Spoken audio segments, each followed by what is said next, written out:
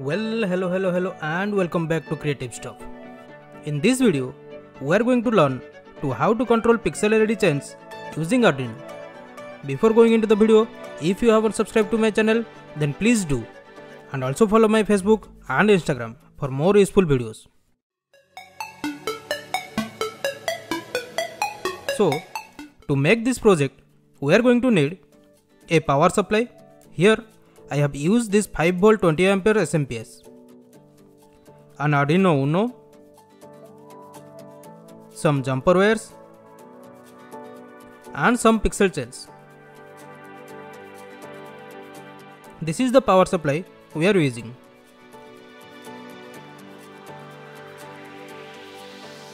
These 2 points are for AC input. Next to that is earthing point.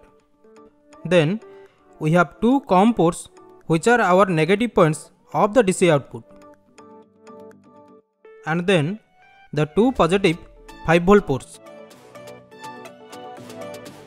And at the end we have a voltage regulator.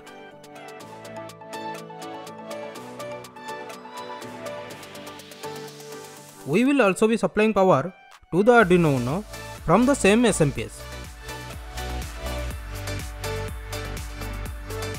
So, connect SMPS 5V and COM port to Arduino 5V and ground pins respectively.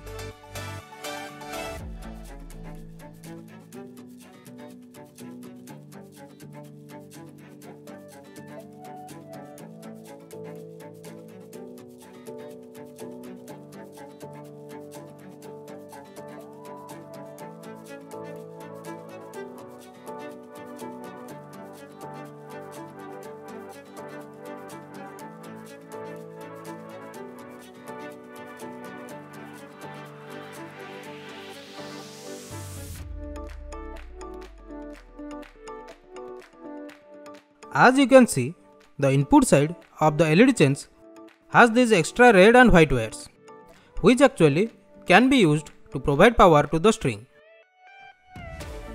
So, the red one goes to the positive port and the white one to the negative port or the COM port.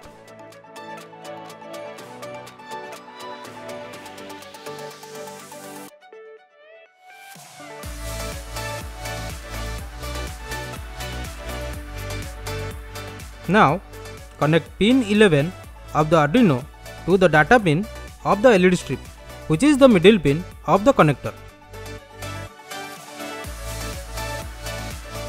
Now, to give main supply to the SMPS, connect a pair of wire to the line and neutral ports of the SMPS.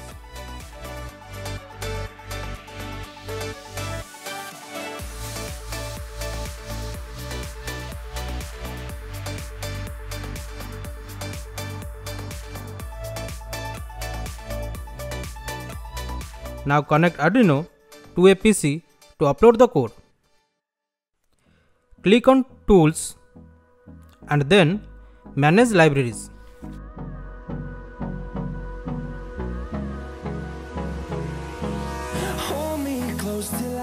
Then search for NeoPixel.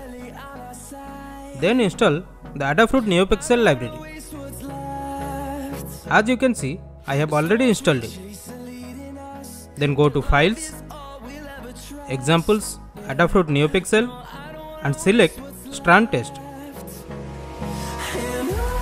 So this is the code we are going to need. We have used pin 11 of the Arduino. So change the LED pin from 6 to 11. And change the LED count to 50 as our LED strings has 50 LEDs. No need to change anything in the code, just upload it. And now power up the SMPS using AC mains. So here is the output.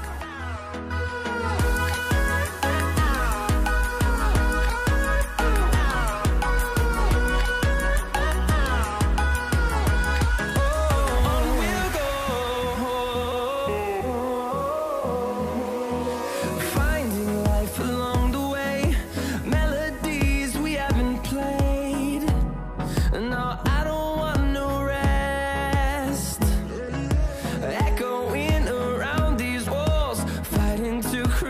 Now, to add another LED string, just connect output of the first string to the input of the second string.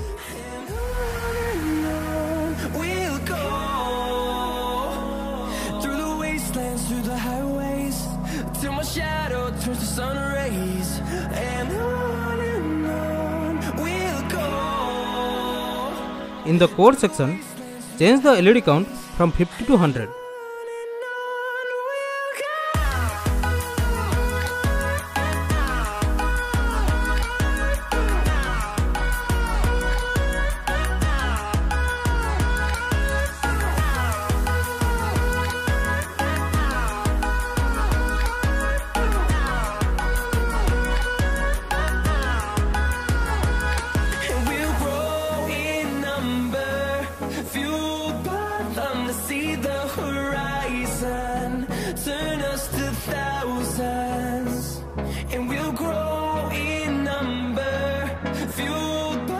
In the same manner, to control 3 or more strings, we have to connect output of second string to input of third string, and so on. But remember, these wires will not be able to supply enough power to the whole system. So, we have to use another pair of these thick wires to supply power from SMPS to each LED string in parallel.